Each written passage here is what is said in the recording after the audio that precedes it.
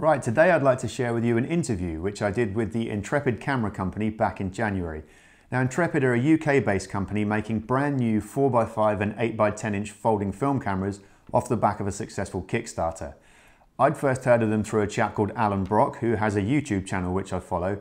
He's a large format film photographer who's a great photographer and also really entertaining and knowledgeable guy. You should definitely check out his channel, which I'll link to on the end card and in the video notes. And yeah, he uses this camera, and I knew that I liked 4x5 as a format, but I just never really found a camera which was suitable for backpacking and hiking. They were either too bulky and heavy, or they were kind of old and needed work. This looked like it was going to be a great fit, so I placed my order, and they hand make these. So while I was awaiting my order, I contacted them to see if they'd be happy to have me in and answer a few questions. Maxim Grew, who is one of the founders and directors there, kindly wrote back to me and said they would. Yeah, so I hope you enjoy this interview. Bear with me on the audio, it was very noisy in there and I did what I could with my limited experience and the gear I had, but I hope you enjoy it.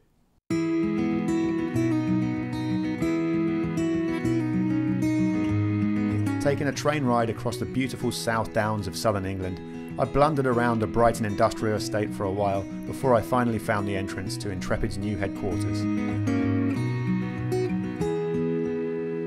Okay, so I'm here with Max from Intrepid Camera, and we are in the middle of the studio here in production. So thank you for taking time out of your busy day to speak to me. And yeah, I just wondered if I could ask you a few questions. Of course, and yeah, firstly, like, what was the idea behind Intrepid Camera? So it all started back at university.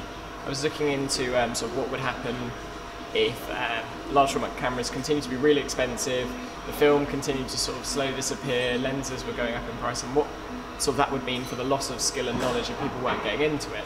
At the time I was very much interested in sort of open source technology. 3D printing was becoming a bit of a big thing, so I started looking down that route of how you could make a large format camera accessible and open. Yeah. And that became my dissertation project at university, made some prototypes. And then someone said to me, oh, well, why don't you pop this on Kickstarter? You know, let's just see what happens. Yeah. So I put some time into that and wasn't really sure how it would go. And then it was really successful, which was fantastic. Got great support from the community. Yeah.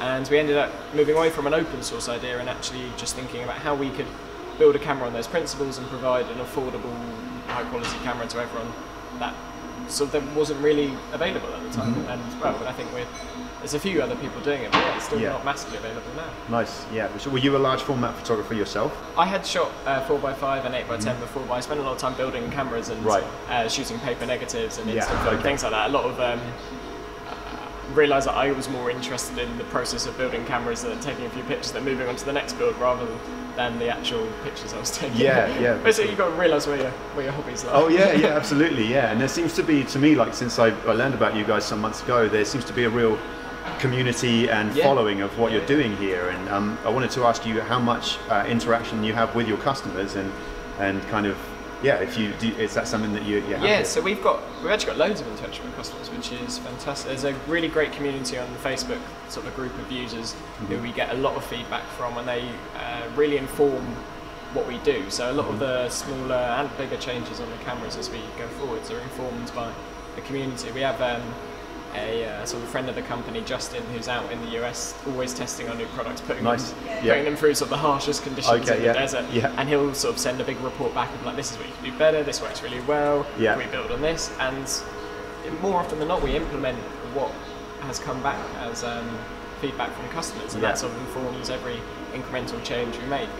Because we make sort of everything in-house, from the tiniest bit to the whole camera, we could make all these little changes really quickly, and that's quite a unique position to be in. It is, it's great. So you've got like in-field quality control in a way, like direct feedback, which was actually going to be my next question to you, which was, you know, how much of what you hear from your customers drives the design and drives innovation and the developments you have here. So loads of what they feedback.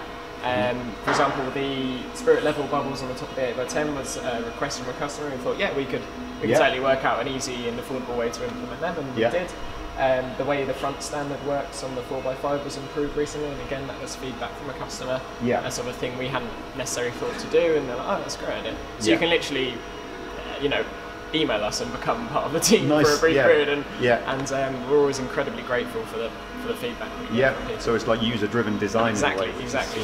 which is, I mean, I know that people really like that, and it's something that I value in gear that I use for sure. So it's Brilliant. yeah.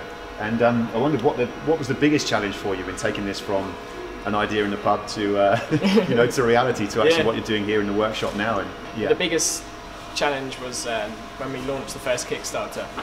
It was very much a prototype we presented, and it was unlike the Kickstarter we just, which was like, we need some money to figure out how to do this. So the biggest challenge was the process of figuring out how to take our prototype into full-on production, and that meant learning a lot of new skills. Yeah, no doubt. That went on for sort of a year when we were in a garage in Hove just down the road, and that was without a doubt the biggest challenge. Yeah, because it's one thing to have the idea, isn't it? But then to actually bring that, to implement that, and to learn about what it is to build a studio and a workshall, put it into production is another thing. So we've got one of these as a prototype, and now we need 350 much better ones. And we need to ship them all over the world. That was that was a huge task. Sure, no doubt. We did it. Yeah. I mean, it's really exciting to see, and it's. I mean, I was actually quite pleased that there was when I signed up to buy mine some weeks ago. I saw that it's sort of 6-7 weeks at the moment on orders, which is So we build. So as soon as your order comes in, we start building it, and that's sort of how long it takes. Around a month to build, but at the minute we're a month sort of back ordered. Exactly. I mean, and just holding one here and seeing how lightweight they are is perfect for someone like me who wants to hike with this gear. Exactly. But I've been put off by the bulk and the weight of it, and just to see something that is not only affordable but really well designed and lightweight. Like, I mean, it's just as soon as I saw it, I thought that's a really interesting thing to bring up, because we initially were just trying to market this to people who couldn't afford the camera. At no point were we sort of thinking, well, we'll also market to people who want a lightweight second camera.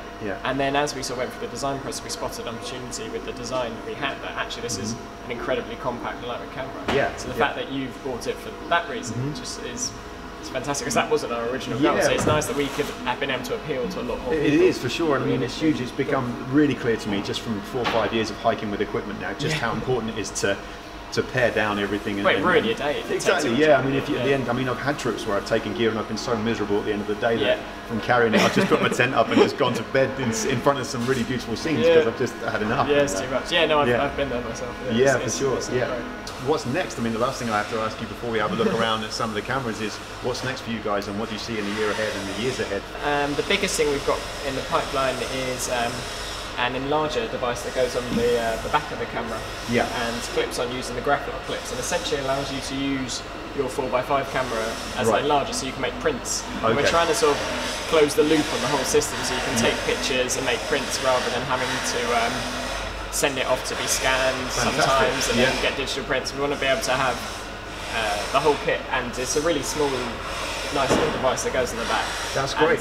Gets rid of the need of a huge 4x5 enlarger in the corner of your bathroom. Well, there's a lot of people as well that've got this kind of hybrid workflow at the moment where you have an analog kind of front end where you and then you scan everything and do it, but to actually make the printing stage more accessible and require less bulky gear and investment in equipment. I mean that's the big gap at the minute, and when the product's finished, and we'll be, as soon as we finish off the commitment we made to our 8x10 customers, and we sort of get everything a bit more in order, we'll be jumping on the next. Nice. And that sort of maintains the philosophy of what you've done here, which is going to bring this type of camera to people who perhaps wouldn't have used it before, or make it easier to access. Bring printing to people who would have thought, well, I can only sort of go the scanner option because that's all I have room for.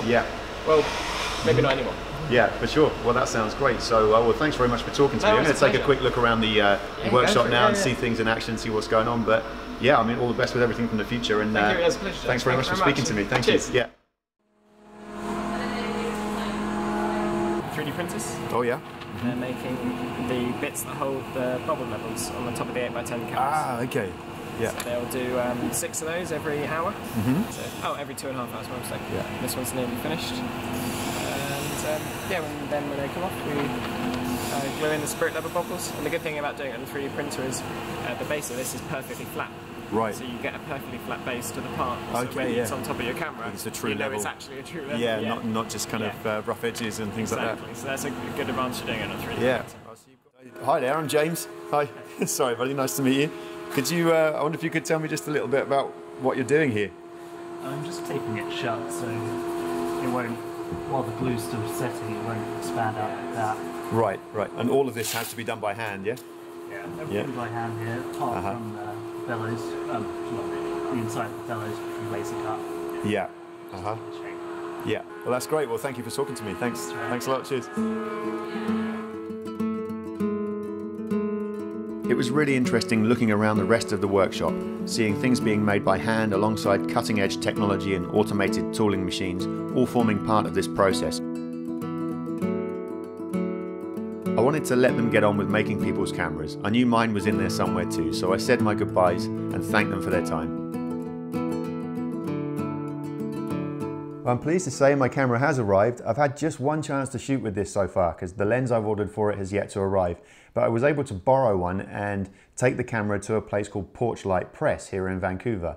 It's a letterpress studio doing some really interesting work, and whilst I'd usually be taking the camera out on a hike, shooting landscapes, this was a chance to use it in a really interesting workspace and yeah, just get a feel for how it handles. And I've got to say, I'm really happy with how the camera is in use.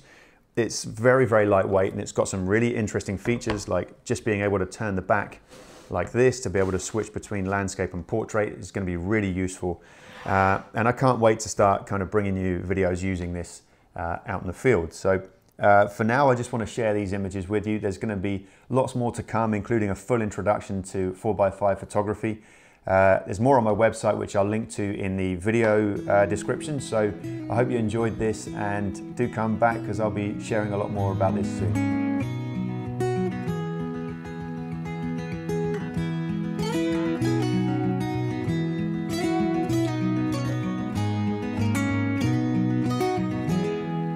I'll be coming home,